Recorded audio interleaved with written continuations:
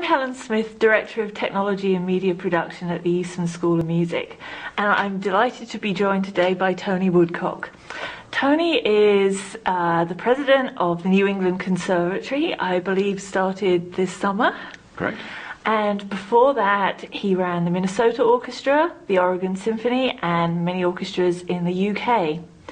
So I'm very interested to find out more about his background and some of the challenges and some of the lessons learned in terms of running orchestras both in the UK and the US, and then how that translates into working in music education and transforming a music school as well. So Tony, maybe you could start off telling us a bit more about your work in the UK. Okay, well, it goes back, I'm sorry to say, many years now. It goes back 32 years. When I first started, my great ambition was to run an orchestra. And as the Chinese say, beware what you wish for, because that finally happened at the very beginning of the 1980s, when I was offered the chance of working with Richard Hickox and the City of London Sinfonia, terrific chamber orchestra in London. And I started there as general manager, and then I had opportunities to run St David's Concert Hall, the National Concert Hall of Wales. A lot to do with orchestras there, and I'd previously also toured a lot of orchestras, so orchestras were very much part of my blood, as it were. And then I went up to the northwest and ran the Royal Liverpool Philharmonic, and then down to the south coast to run the Bournemouth Symphony Orchestra and the Bournemouth Sinfonietta. And then, virtually 10 years ago now, in 1998, I had the opportunity of coming over to America as a result of some work that a headhunter was doing in California to run the Oregon Symphony. So it's been on both sides of the Atlantic, and it's been what I would describe as quite a ride and quite an adventure. I'd like to talk to you some more about some of those adventures. Mm-hmm. So first of all, I wonder what your first impressions are moving from running UK orchestras to running American orchestras. What were your first impressions, your first thoughts, your challenges? I think I would start with my first misperception. Mm-hmm. My first misperception was running a UK orchestra would be very similar to running an orchestra in America, and they are really so different. And I'll try and characterize that for you. Do. Running an orchestra in the UK, you're doing a couple of things really. You're being the business manager, obviously, looking after the best interests of the organization, looking at the budgetary side, looking at the management, selling the organization. But you're also looking at the artistic side very strongly. There are no music directors per se in the UK that I'm aware of to date, but there are principal conductors, and the principal conductors would be responsible to the managing director. And you would form a very strong bond, you would form a very strong artistic team, and you would move forward. And that was always my experience in the UK.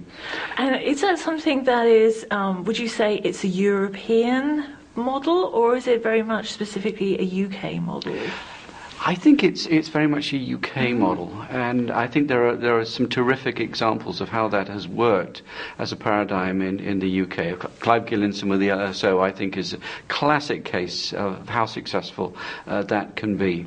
Moving to America, there were a couple of things that immediately surprised me.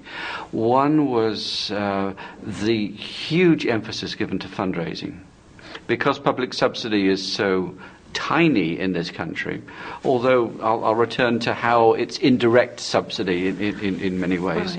Right. But there is a need to raise colossal sums of money for the annual fund, and the annual fund it's what I would describe as the Sisyphus fund. You roll your stone to the top of the hill, and then the new financial year starts, and it rolls down to the bottom, and you start all over again. So you have to raise millions of dollars as far as that's concerned. And the millions of dollars, unlike the UK, where when you were raising money primarily came from corporations. It came in the form of sponsorship.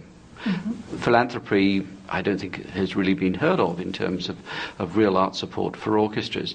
In America, it is completely different. I would say 80% of the money that American orchestras raise comes from individuals, and it comes from individuals for very good reason. It comes philanthropically. It's about an individual's or a family's passion for the art form, passion for their community. Only 20% would come from corporations. So the exact reverse of what you have experienced in the UK. So if you're going to be raising that amount of money, and particularly if you're going to be raising money from individuals, you've really got to be out in the community. You've got to be establishing relationships. You've got to be entertaining, and you've got to be entertaining breakfast, lunch, dinners, and anything else in between those things in order to really allow relationships to burgeon, because that develops as a result of the amount of time and the amount of attention that you give it. My wife was also very surprised in that in the UK she was Mrs. Manager. In America she was First Lady of whichever community. First Lady of the orchestra as Mrs. President. And she would be expected to entertain. She would at home, at receptions, at dinners and at functions, and to be very much a very strong visible sign of the orchestra's presence in the community.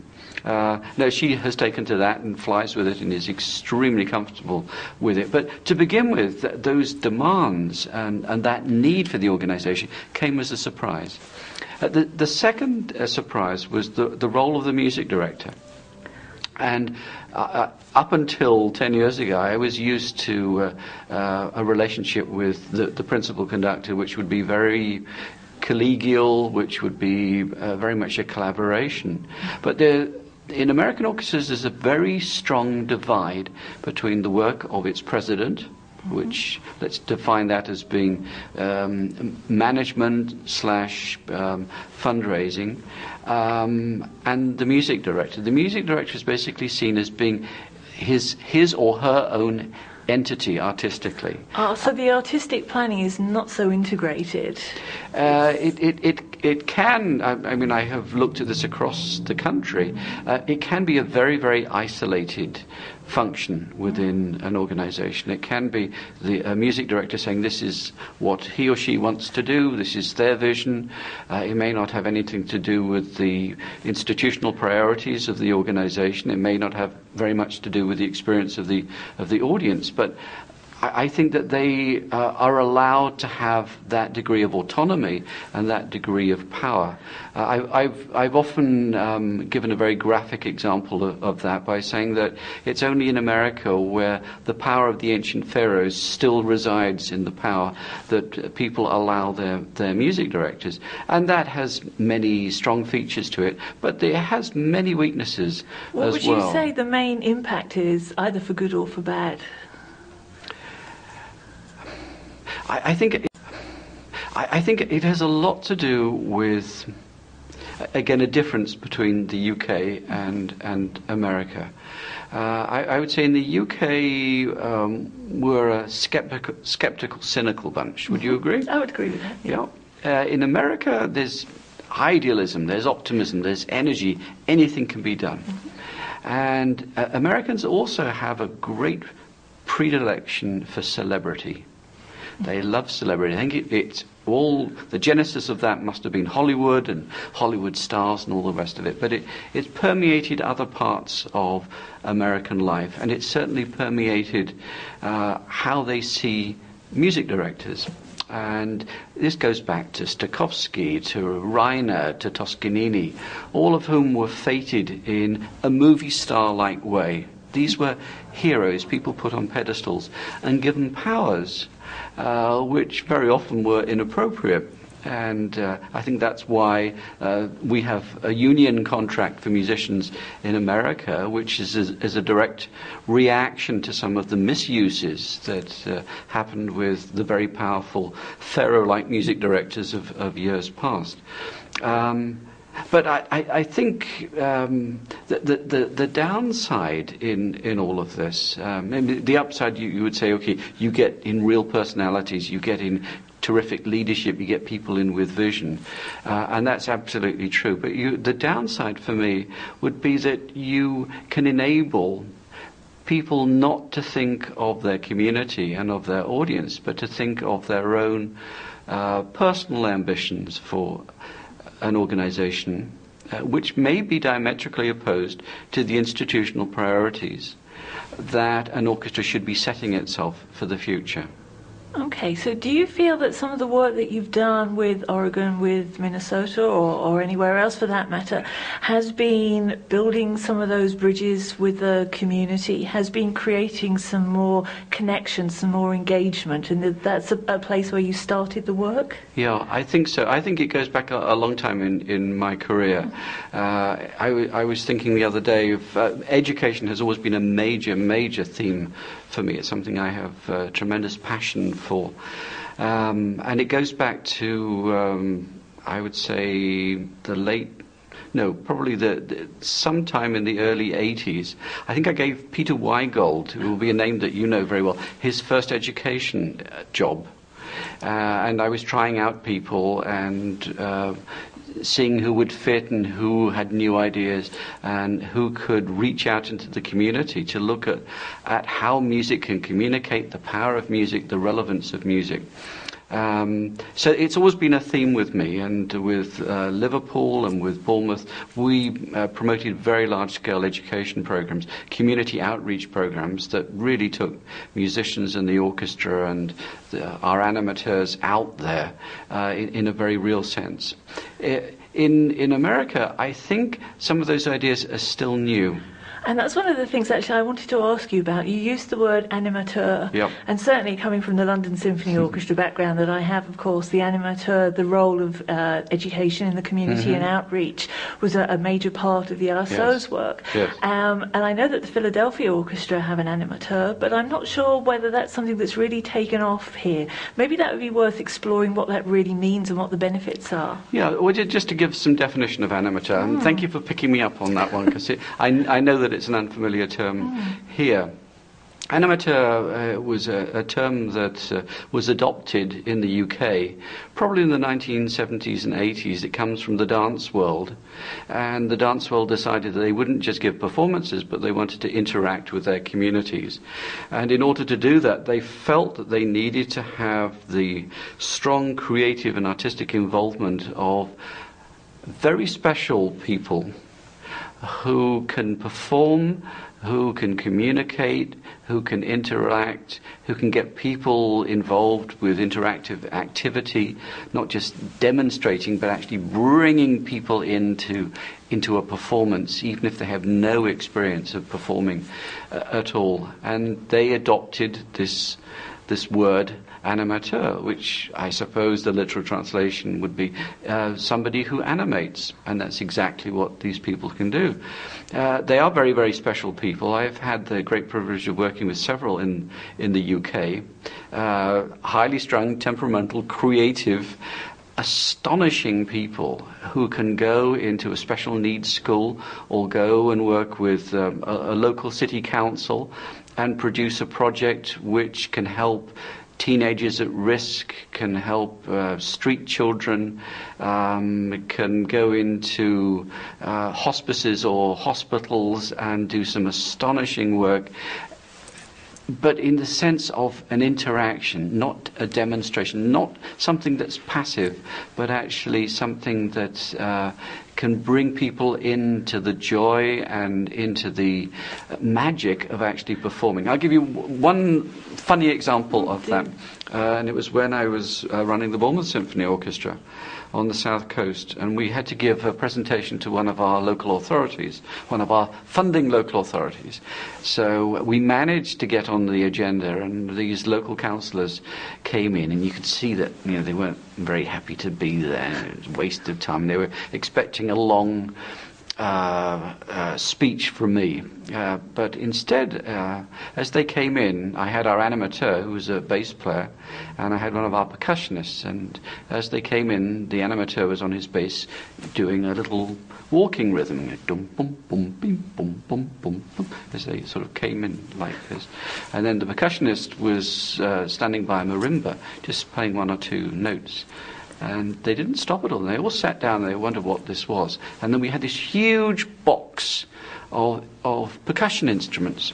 And we had identified some of the major recalcitrant local authority people who we really needed to bring in.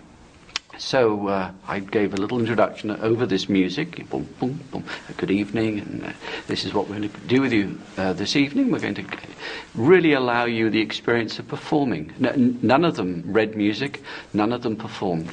And our percussionist threw to one of our most hostile local authority members, threw to him a percussion instrument. And he picked it up like this. And there was this rhythm going, and he just indicated a rhythm that this guy needed to play. And of course he was surrounded by his peers, so he was under pressure to do well, otherwise he would be embarrassed. So he started giving this rhythm, which was being indicated by the Animateur, and then another percussion instrument was thrown out, and a different rhythm was given. And then suddenly, after about 5 or 10 minutes, the room was full of percussion instruments, like a gamelan orchestra, playing and performing with the bass, improvising with all the percussion instruments playing their different rhythms, and very, very exciting rhythms as well, and the marimba accompanying all of this with chords. And that was their direct experience of the power of music and the power that the orchestra could give them. And that's the most powerful thing that you can do, is have people realise that they can be musical, whereas Absolutely. they would never think that they could be. Yes. They wouldn't understand it, they wouldn't feel it, they wouldn't Yes. connect with it. Yes. And then just in that short space of time, you would probably completely transform their appreciation and awareness Yep. and support for music. Yeah, and For life, one would hope. and the result was that we had an increased grant from these people, Exactly. and that was the objective. Yeah. Now, looking at this country, one of the things I want to explore at the NEC is the idea of doing an Animateur program and linking it to the field, linking it to the orchestral world and the music industry, to say, look, we're going to be producing people with new skills who you should be looking at.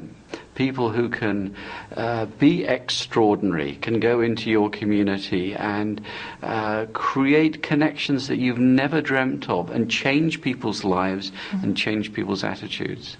But that needs to be taught from Yes, the ground up, and it that's does. probably not happening in a complete sense yet. And one of the things that I was going to ask you is whether you feel yet whether orchestras are in a place to move past. It's not just, obviously you have to have excellence is the baseline. You need to be able to pass that audition. Whether orchestras are now, when they're looking for new players, whether they're looking at their communication potential, their education, their technology, their whatever other skills they might have learned at college. Obviously we know that in higher education we need to teach those now, but are orchestras actually looking for those yet?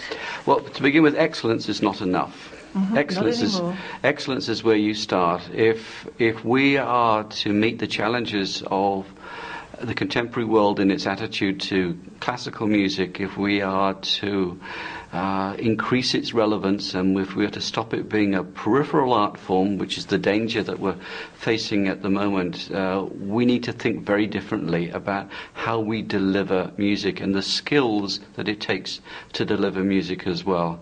Everything really relates to a union contract. And I'm not being critical of a union contract. You need to have parameters, but the union contract really decides how people are auditioned. And in this country, I would say 99% of people are auditioned purely on the basis of how they perform. There are no interviews. Nobody is saying, okay, you can play the violin tremendously well, but what's the whole package? What's the whole package you can offer this community and this organization? Does the package include your education skills, communication skills? Do you want to become involved with the work of an orchestra in a wider context? Are you great at raising money? Can you entertain people for our development department? What's the whole package? Nobody has gone there.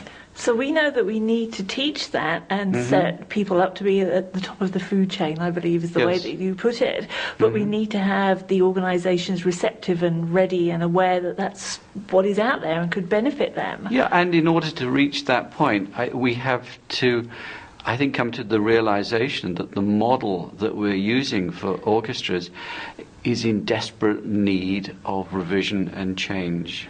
And I don't just mean tinkering around the edges, putting on extra coffee concerts or drive home concerts or whatever you might call them, all of which is creative and fine, but doesn't go far enough. We don't need more marketing ideas. We've had a plethora of marketing ideas. Now we need a design change.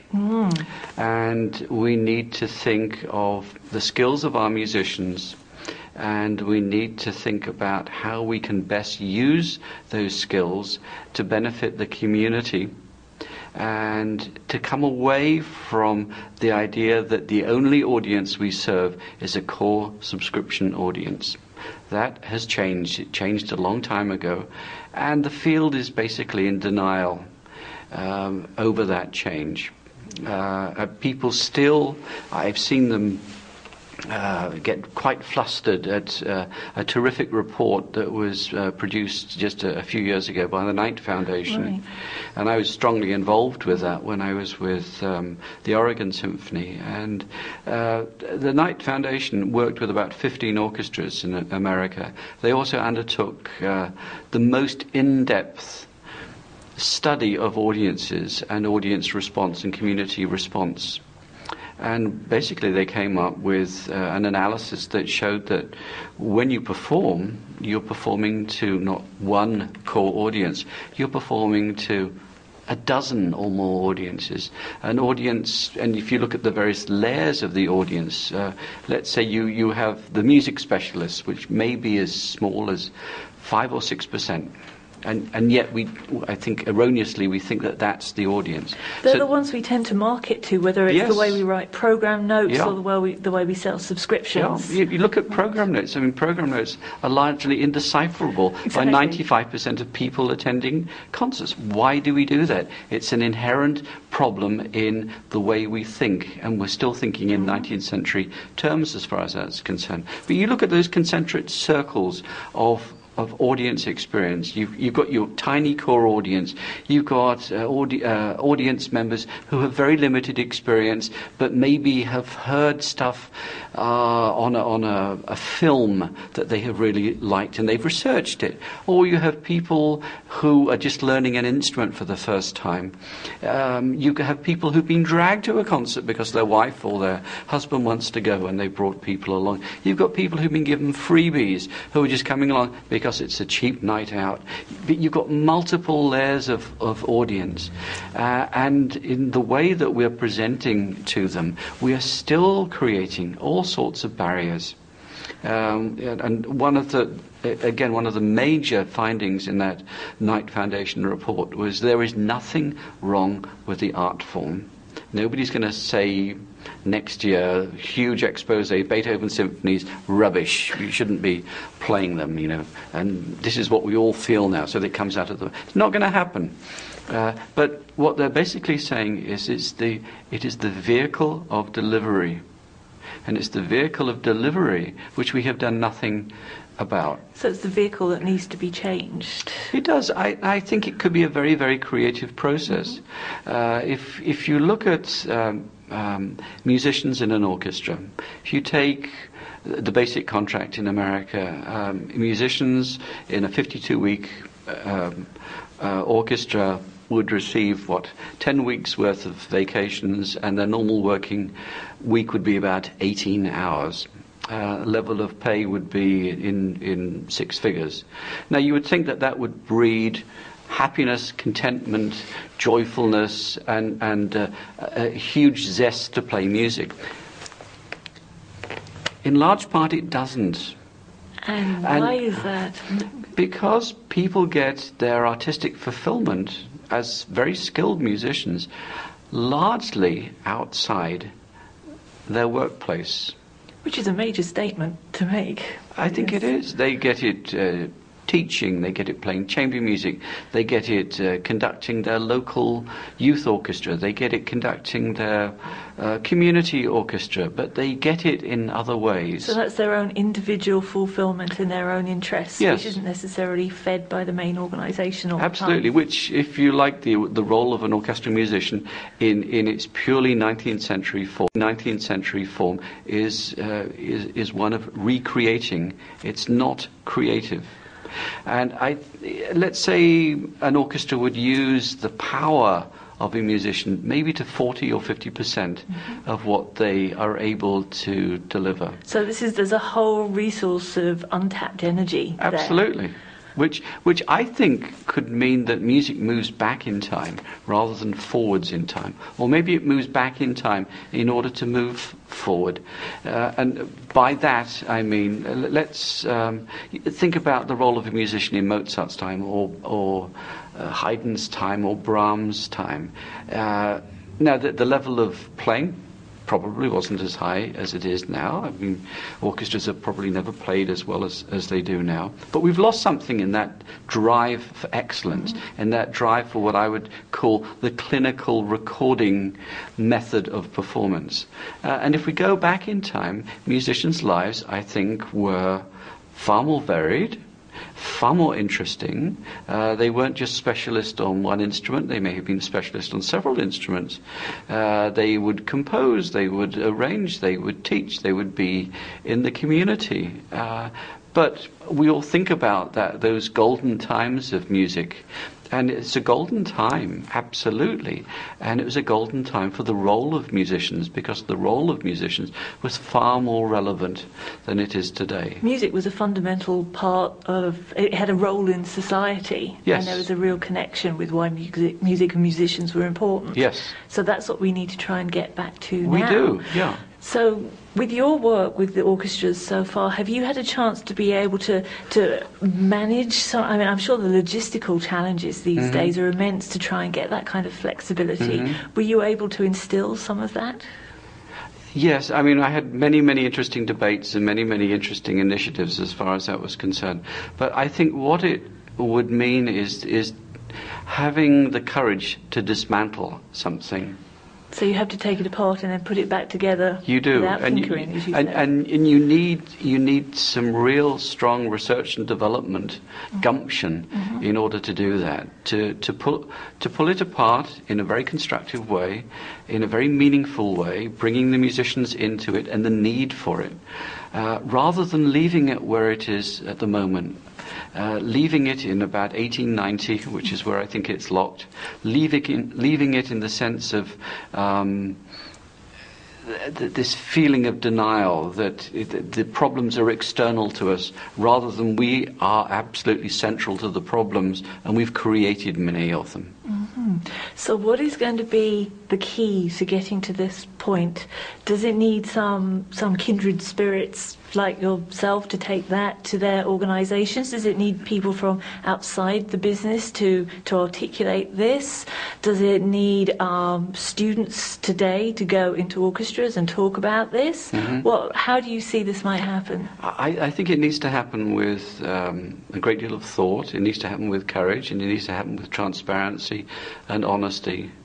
And if we're going to be transparent and honest about it, rather than thinking, we have to keep up a really good PR front here, otherwise sponsors and donors are not going to be supporting us, you have to ask, well, how sustainable is all of this going to be in terms of a financial model for the future, without facing up to some of these really intrinsic systemic challenges that we have at the moment. So if we are going to be honest and transparent, and if we can bring people into the debate and say, okay, this is where the current trends are going to take us.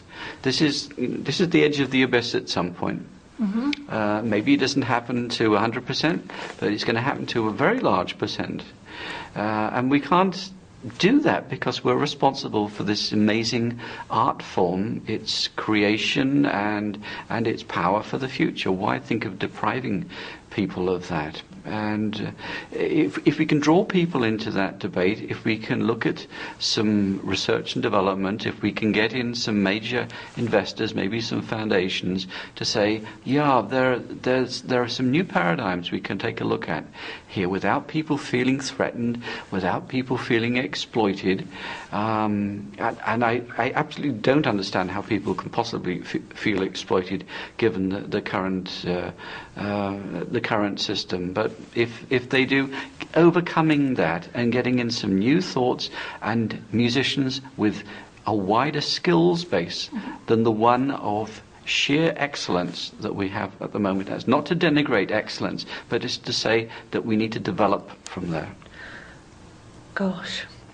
So how is that going to happen? I'm imagining that you're probably going to be leading that at the NEC. I would imagine with some of the orchestral programs, some of the new ideas that you might be bringing in with the teaching. Yes. Is this kind of ethos, is that something that you would like to continue working on? Oh, absolutely. And you know, I see it across the country here. I see it at so many conservatories owning up to these challenges and thinking about the type of musician they want to train and the sort of skills they need to have to be successful. But more than just being successful, allowing the art form to thrive and prosper for the future as well.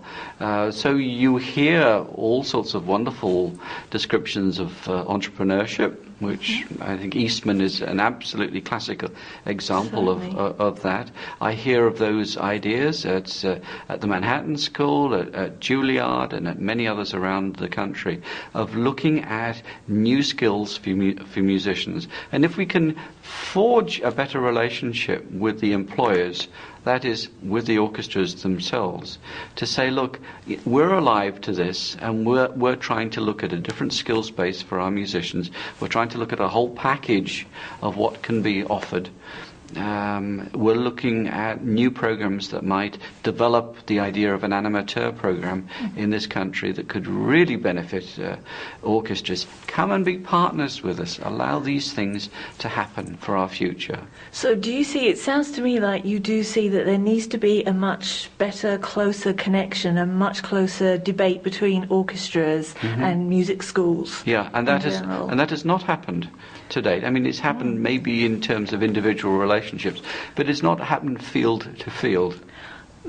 That's an interesting question. Now that you have a perspective on both sides, do you have an idea as to why that might not have happened? Is it just because it never occurred to people, or there are major communication issues between the two sides of the business, if you like? I think maybe it settles into perhaps the most dismissive thing that we can do, which is to attach blame. You know, it's your fault, NEC, because you didn't train the musicians that we need, and the conservatory is saying, well, it's your fault, orchestras, because you're stuck in the 1890s. So let's get rid of blame, and let's look at opportunity and some really exciting creative ideas for the future. Okay, so I would imagine you must work very closely with the Boston Symphony, so I'm thinking there must be some collaborations there. At Eastman we work with the RPO, the Rochester Philharmonic Orchestra, so I'm thinking that there's also a wider place for the orchestral world and the conservatory world to work in general. Yes, I would think. And maybe we just need lots and lots of models of good practice really to break this down. Okay.